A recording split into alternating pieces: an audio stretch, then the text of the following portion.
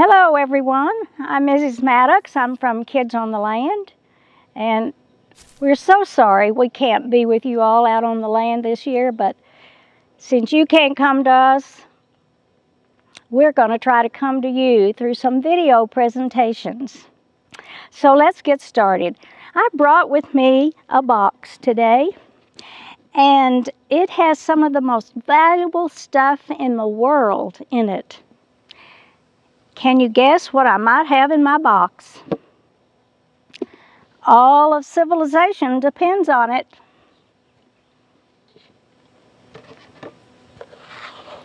Yes, that's right. I have brought soil in my box. And this is healthy topsoil. It is so important. Sometimes it's the difference between prosperity and poverty, even life and death. It is as important as the air we breathe. Let me give you a little demonstration why. This apple represents the planet Earth, and I'm going to cut it into 4 pieces.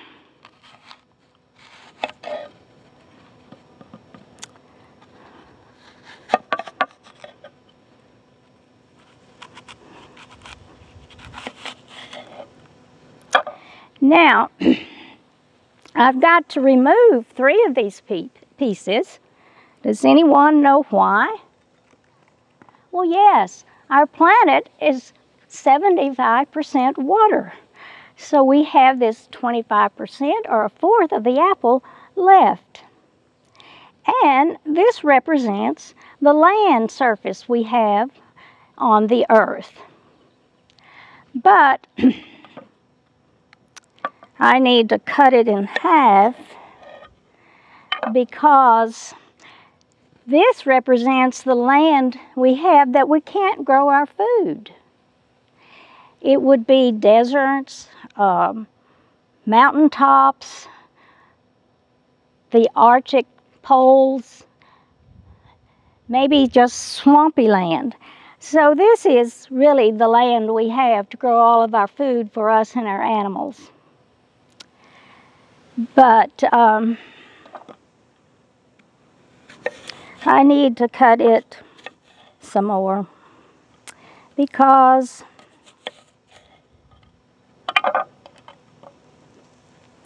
we live on this land, and this would represent where our houses are built, our schools, hospitals, highways, national parks. So we're not growing food on this land, but here now we have this little piece left, and this is where we would grow all of our food. But I need to peel this little piece and put this away because this little slim piece represents the healthy topsoil, which is about 5 inches deep, where we grow our food.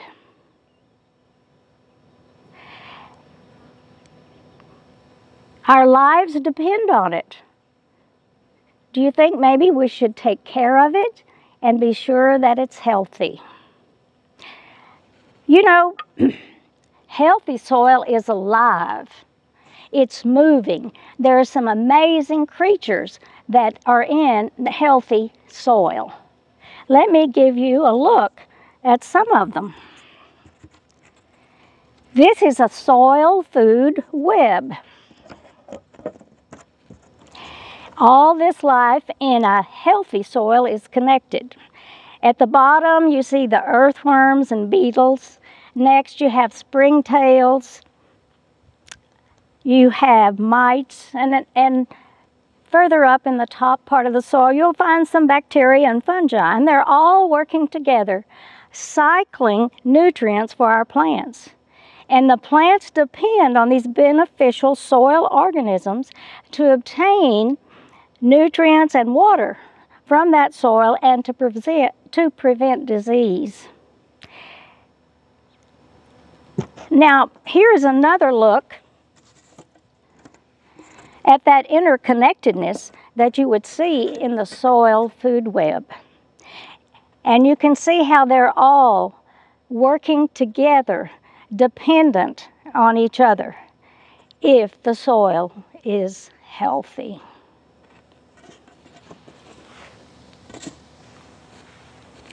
Now, I want you to do something for me.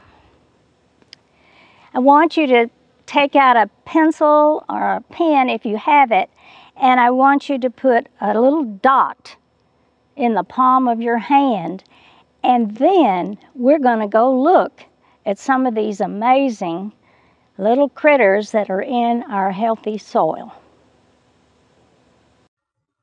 Now we are going to see a video which will show some of these microorganisms that we've been talking about that you will find in the very top few inches of healthy soil. The video I'm about to share was made by Dr. Pat Richardson, a University of Texas research scientist.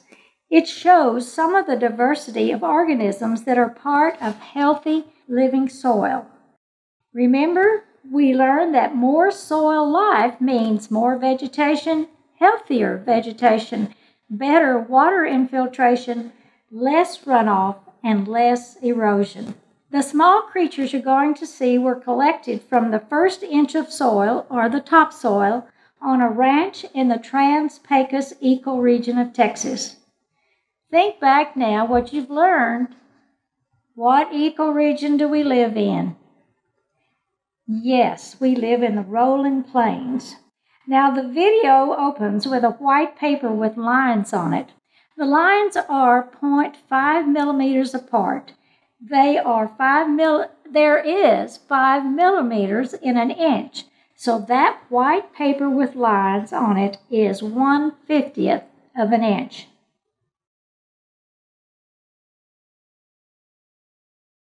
We call these mesofauna. Meso means middle size and fauna means animal.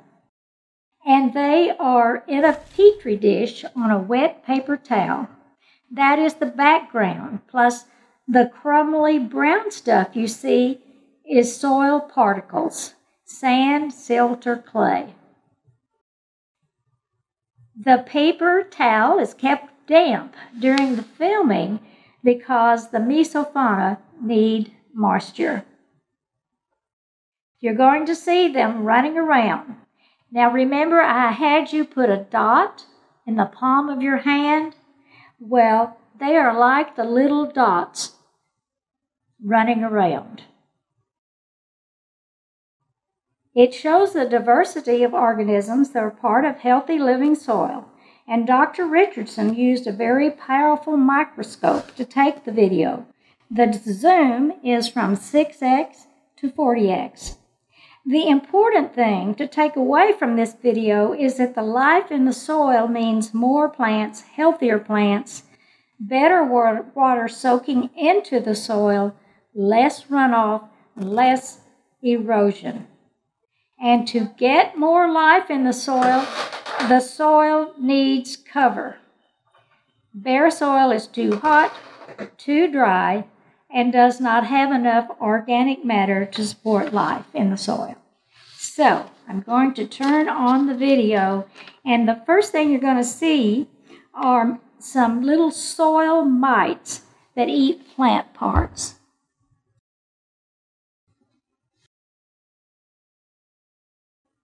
You'll see the background is the soil particles. Now you see this little mite, and then you're noticing an fly larvae.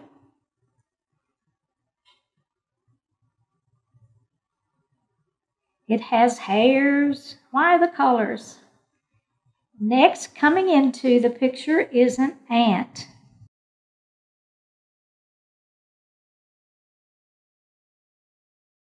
There's some mites going by. And you'll notice that the ant seems to be cleaning another little microorganism. And Dr. Pat Richardson thinks they're getting some sort of nourishment.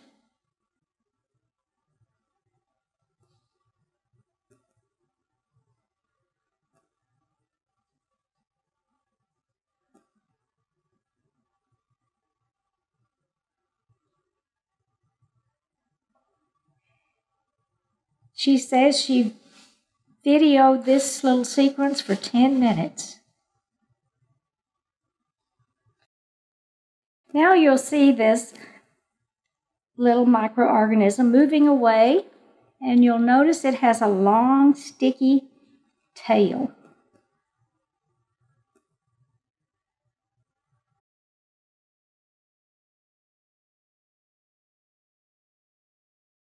Now we're getting the site coming into the picture. You're going to see a Collembola.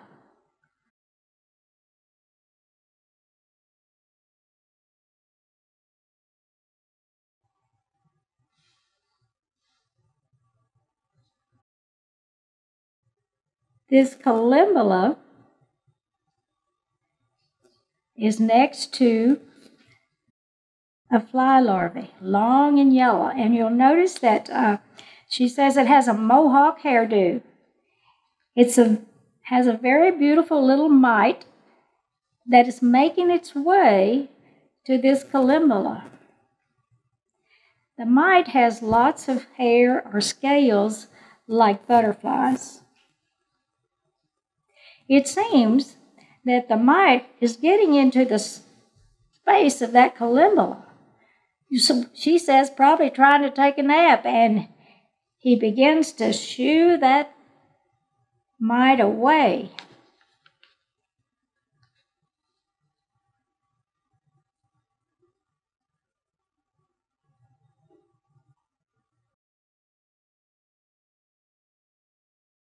Now we notice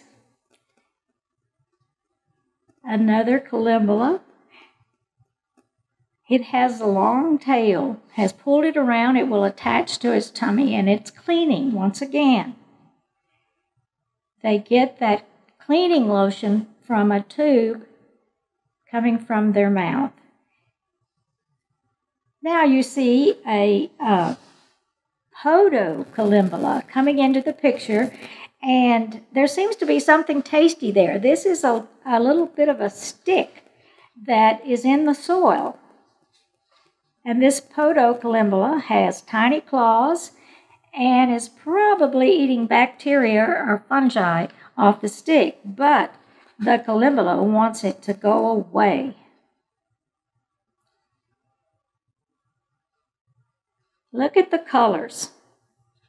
This little organism gets bigger and bigger as it grows and sheds its skin, which it'll do many times in its lifetime. Now, Dr. Pat gets very excited about this particular sequence. You need to watch closely because it's going to poop. And that is a delicious lunch for somebody. It has nitrogen, which is food for the plants, or maybe delicious food for bacteria. Here comes another organism into view. It has a wonderful color.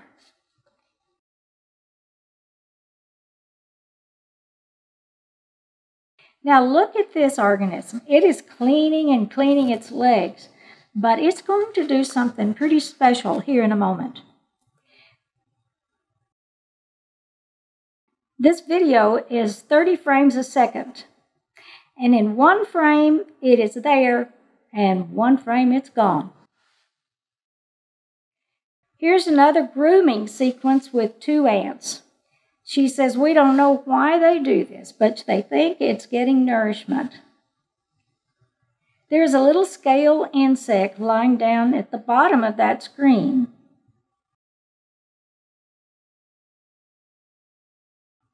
And in a moment, after the ant has cleaned everything on the ant, it goes over to the scale insect and begins cleaning on it.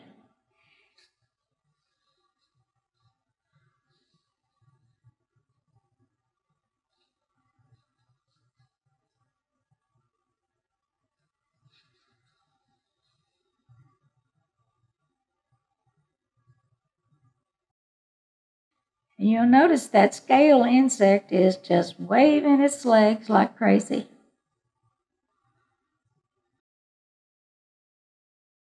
Here's a mite with a long pointed nose. You might call him an elephant foot mite. It's cleaning each foot. A mite has 8 legs. Once again, that cleaning solution comes out of the mouth. And notice its long wands for sensors. Now look at this mite. It is camouflaged. It's called a herbivore mite and has this strange beak. Most herbivore mites are slow moving, and in a moment it will cross the measuring tape. And you will see that it is 1.5 millimeters long. That's about the size of that pencil dot you put in the palm of your hand. This looks like a bag lady to Dr. Pat. Those are old egg cases on her back.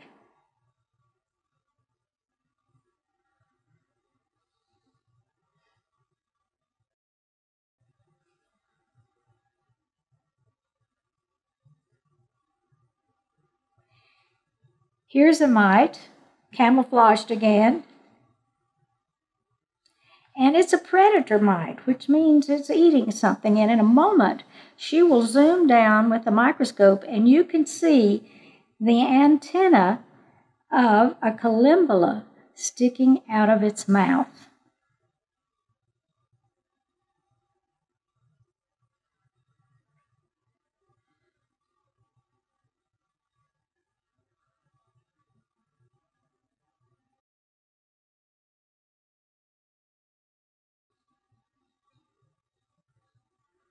Now here comes a pseudoscorpion.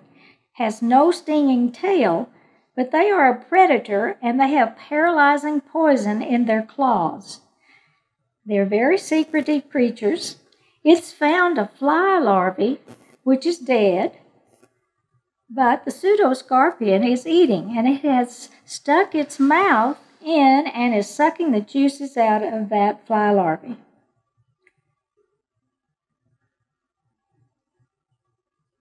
In a minute, there, you can see the mouth parts.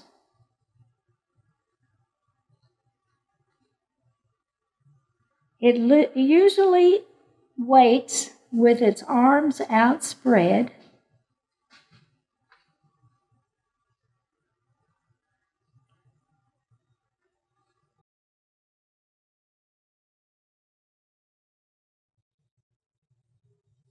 Now we're going to see a millipede, an entocolumbella, and a pseudoscorpion. Wonder what they're going to do.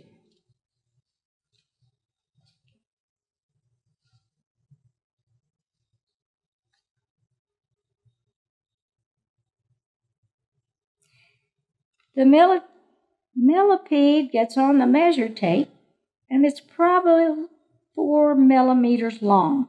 It's a teeny little worm. It has 2 pairs of legs per segment. Now, a centipede has 1 pair of legs per segment.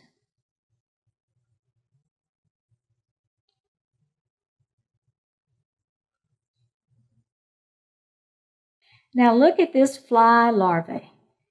And look again, it's camouflaged. It has a protruding mouth. It will eventually form a pupa cover, and it comes out as your common housefly.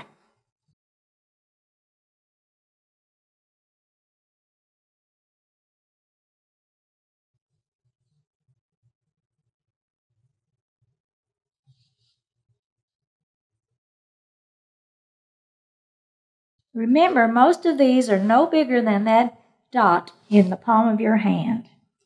Now here's a little red velvet mite and has red eyes, and once again cleaning itself, cleaning its feet, goes over and cleans the feet on the other side.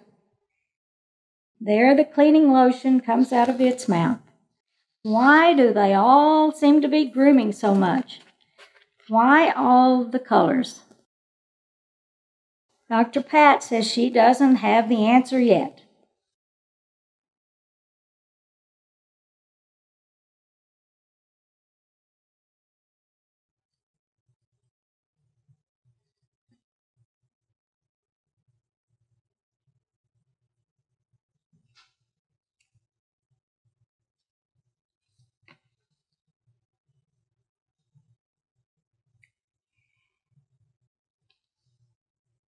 You're going to see a flying insect thrip, and you need to watch it closely. There's some little mites crawling by, but it's going to do something unusual here in a moment.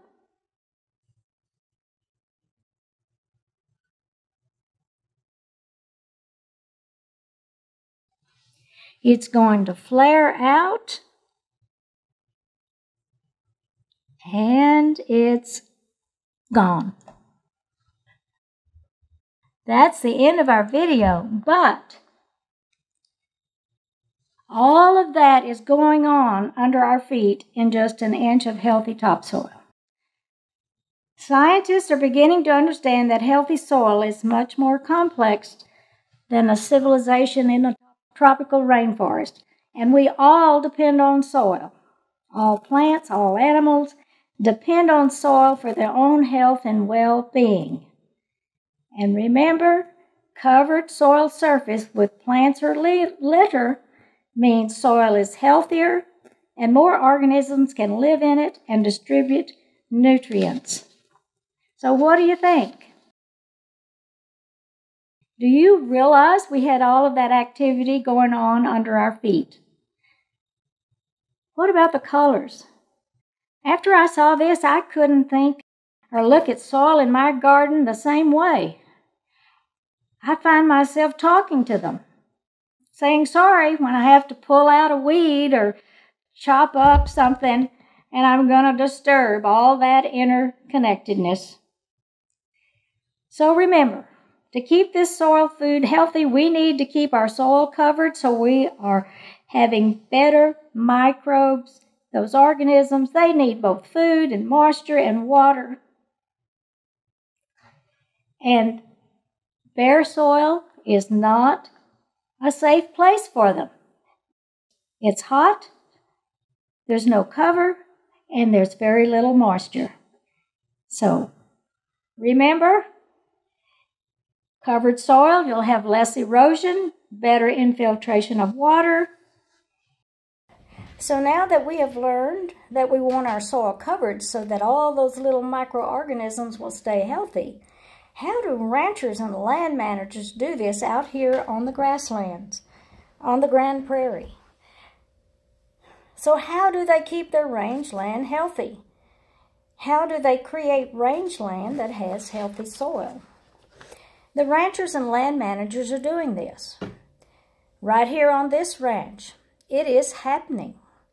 They understand the importance of covered soil, and they manage or care for their land by using their animals in a special way. It is called planned grazing.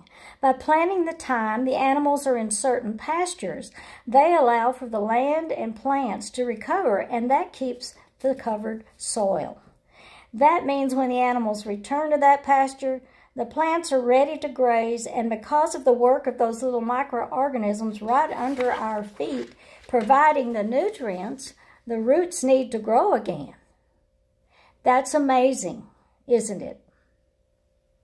We hope to have you with us out here on the rangeland next year, but until then, we hope you enjoy the videos we have prepared for you so that we and you can stay connected to the land where we live. Thanks and goodbye.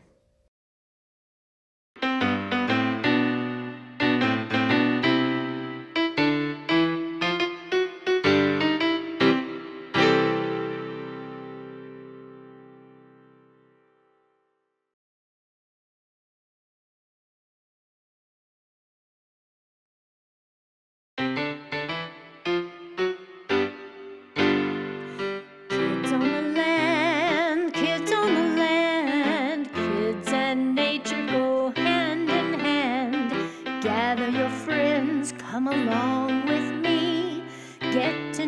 your nature neighbors naturally. There's animals and insects and plants galore. There's fossils and history of what's happened before. This world is a spinning and it's only beginning. Will there always be room for more? Sure!